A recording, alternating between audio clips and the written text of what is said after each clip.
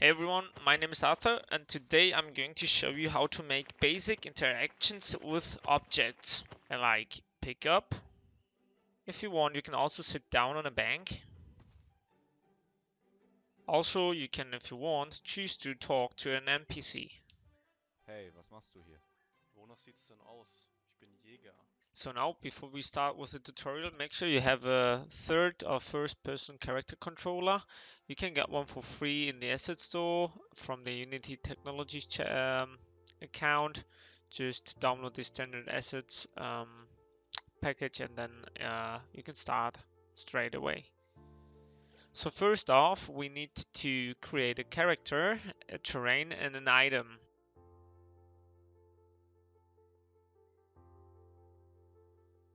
And that's the item we will interact with. Make sure you set isTrigger on and drag the collider a bit bigger. So to start with, we need a script which will cast a raycast in front of our player so we can detect what's in front of us.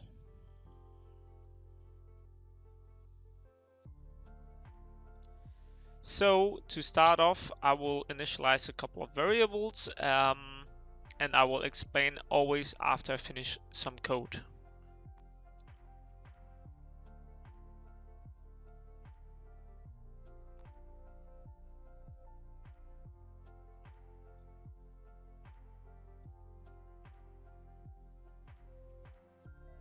So to explain quickly what will happen over here, we set up a couple of variables. Raycast point will be the point where we will shoot the raycast from. If you don't assign that one here, the game object by itself will be set to the raycast point, which will be usually the player, but sometimes you will want a different raycast point. That's why we set it up. And also we set up a private and a static variable to get the distance and the target from the target.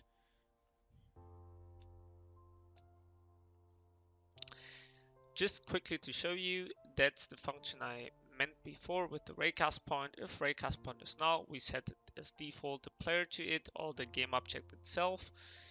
Otherwise, we can assign a custom raycast point.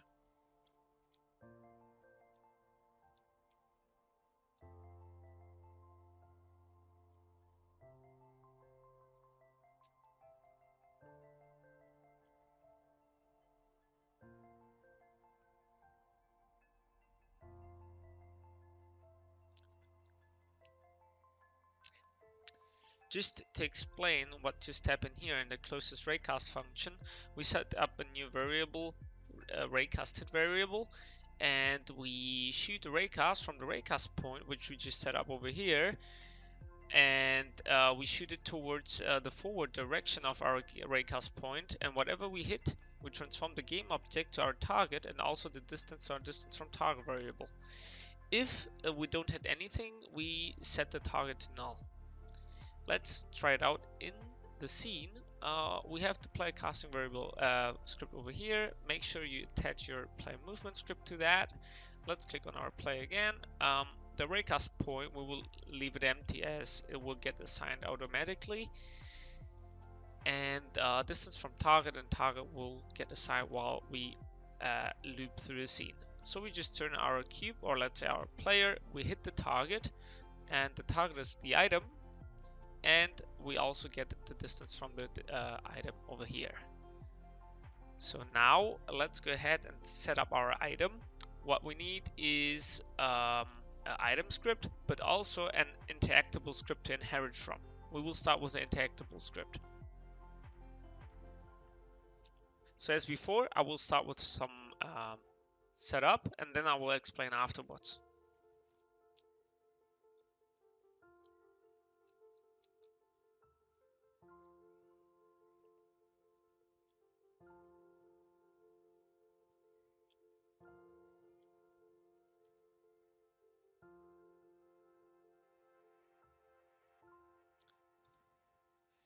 So we just set up interactable class where we will inherit from, we set up some events, or let's say delegates, where we will subscribe functions from the interactable objects to.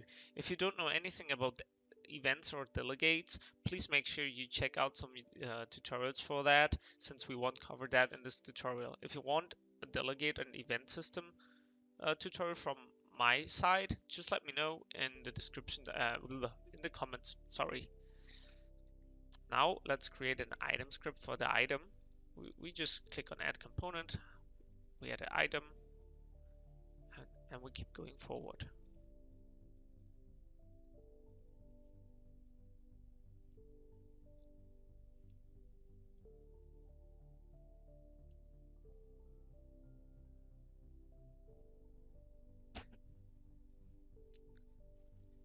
Just quickly to explain what just happened here. First off, we inherit from the interactable script so we can subscribe to our delegates. Then we start with a quick small function on interact with, where we decide if we want to interact with a player or with an NPC.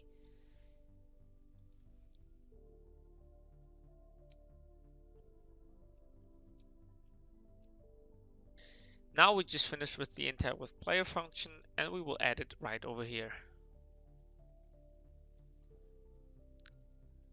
Just to explain you what is the entity is always the entity which tries to access with the item. In our case, it will be the player, but it also can be an NPC or something else. Now we still need a small function to stop interact with the player.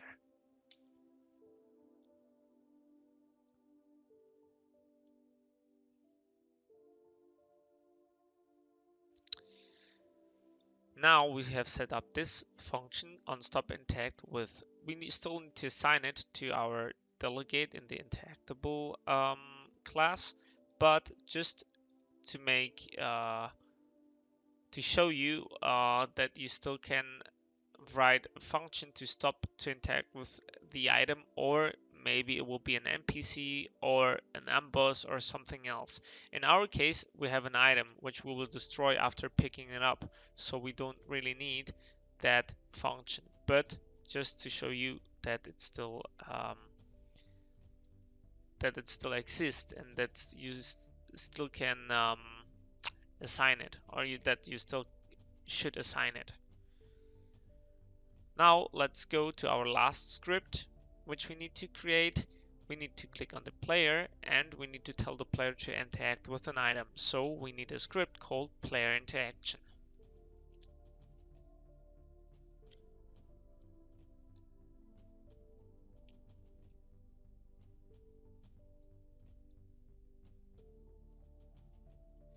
Now we just set up two variables which will determine how far the item should be so we can access it, and the target if it's in range or not.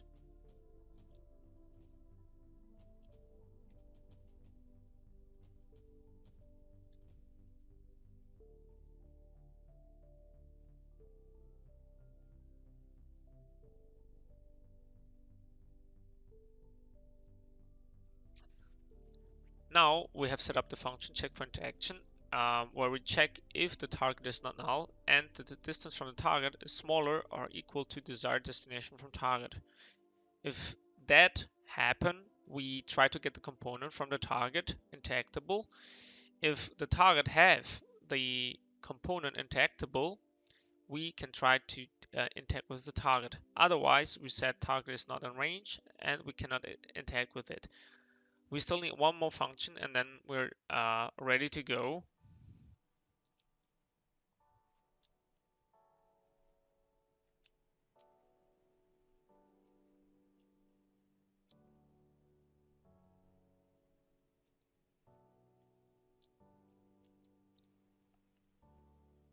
So now we have the function interact with target. If the target is in range, we debug as a quick log, so we know that the target is in range. If we press then the button E, we will invoke the delegate function, which will be right over here. As we subscribe to the item, the function on interact with that function would get called after we press E. If we press escape, we stop interacting with the item. Since it is an item, we won't need this part, but it's just for you to see how you can do this.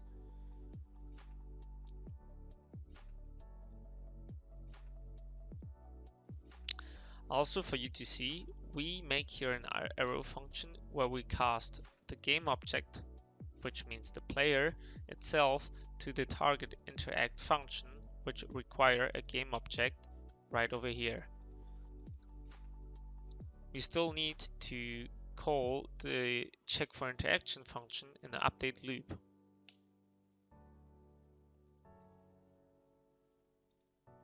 Now we're ready to try the whole thing out in the Unity engine.